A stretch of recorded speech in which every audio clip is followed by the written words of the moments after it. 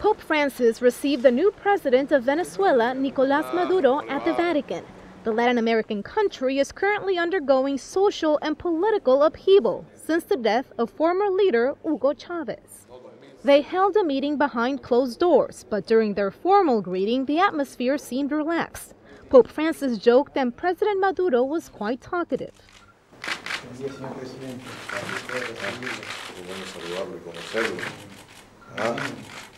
During their 20-minute-long meeting, the two leaders spoke about the situation in Venezuela following the death of Chavez.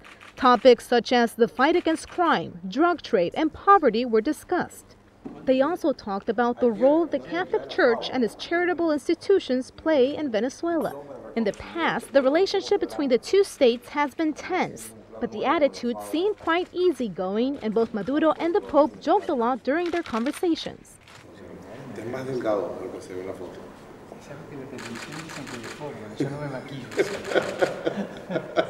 Even when the Pope greeted Maduro's entourage, he didn't lose the opportunity to make a few funny remarks.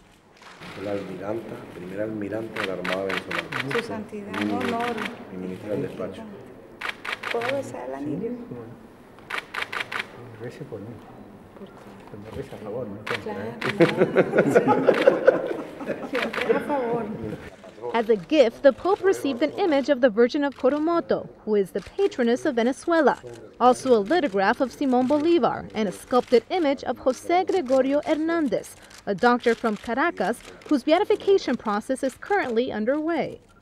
In turn, the Pope gave Maduro a white pen from the Vatican Museum and a copy of the Aparecida Conclusion. Agarra el índice, el capítulo que le interesa, léaselo. Esto vale la pena. Yo estuve en la comisión de redacción y creo que es un grito latinoamericano.